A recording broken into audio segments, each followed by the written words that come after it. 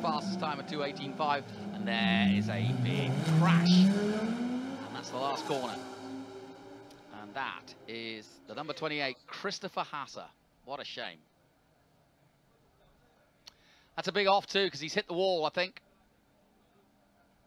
And there's the checkered flag. That paid to the end of the session, but doesn't make any difference. Earl Bamber is the top man, 2:17.436.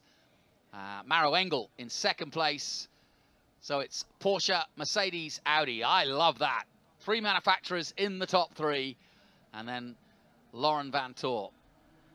And he was already out of control. He didn't just glance it, he took a chunk out of it.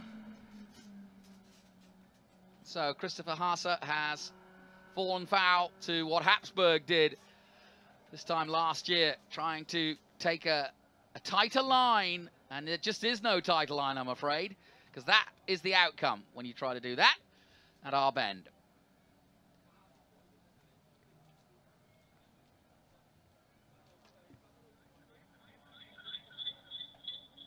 And everybody just being warned that there is a car in the way. Here's another look at it. Yeah.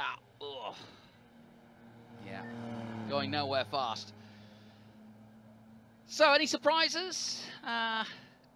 Well, Raffaele Marciello has improved. We take another look at the Audi, just bouncing over the curbs as well. I think that added to that. Marciello's improved to 12. Oliver Jarvis, 13th position, and all the Nissans pretty much on the same pace, but that pace, unfortunately, is the 220s rather than the leading boys, which are 217. And I think we are going to see this weekend Mercedes take on Porsche at the hardest track in the world with some of the best drivers in the world.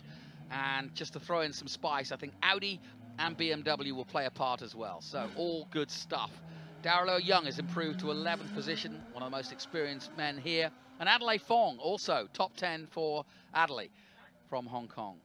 So that's good news.